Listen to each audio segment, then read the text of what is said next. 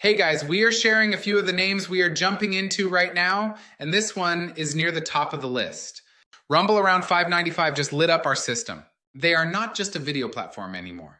They signed an all-stock deal to bring in roughly 22,000 NVIDIA GPUs through Northern Data, and secured a huge two-part commitment from Tether up to $150 million in GPU services, and $100 million in ad spend over the next couple of years.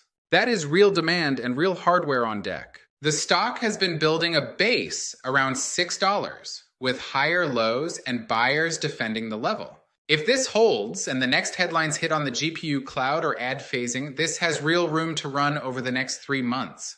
We are treating this as a high confidence 3-month setup while most of the market is still asleep on it.